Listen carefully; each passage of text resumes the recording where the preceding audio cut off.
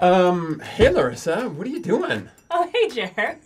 I'm just trying out this new mud mask. What do you think? I mean, it's cool, I guess, but I've never really thought of putting mud on your face before. What's up with that? Well, mud masks are great for your skin. It helps with pores and oiliness and dry skin. You just put it on your face and let it sit on there for a while, and then you wash it off, and then, ta-da! Nice. So how does it feel?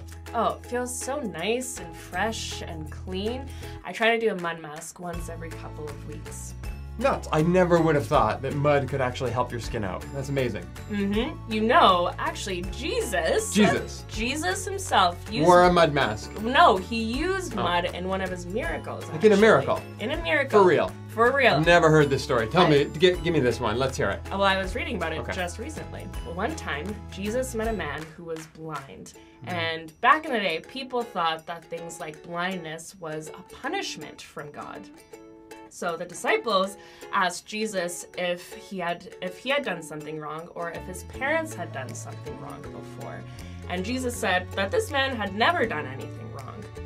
Dude, that must have been hard for this guy. Not only being blind, but then also having all these people like, you did something wrong. That's not cool. Exactly. He felt really bad about it. But Jesus told him that God's not punishing him. In fact, God wants to use this man to show God's goodness and power through him. So I like that part of the story. That's super cool. But what's this got to do with mud?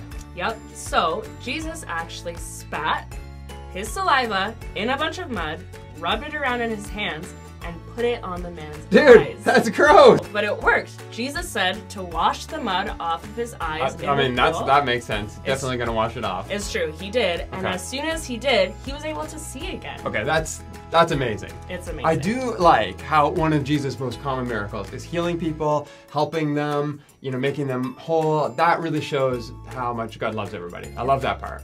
Definitely. And actually, when this man went back home to all of his friends in his neighborhood, they were all really shocked to see that he'd been healed. It's true. And he was really excited to share with them that it was actually Jesus that healed him. Legit. I mean, if it was me, I would be telling everyone. I would be like, guys, check this out. This is amazing. You should meet this dude. Definitely. Jesus actually showed through that sometimes, even when we go through really difficult things in our lives, God can use them to show us how powerful God is, how much God loves us and cares for us in really creative ways. Has something like this ever happened to you before? Man, I never really thought about it this way before, but now that I think about it, I remember I used to live in Toronto, and then I moved to Calgary, and when I moved here, I didn't really have any friends, there was no family around, it was kind of lonely. But then I went to church, and I met people, and I made friends, and I guess in some ways that reminded me that God does love us.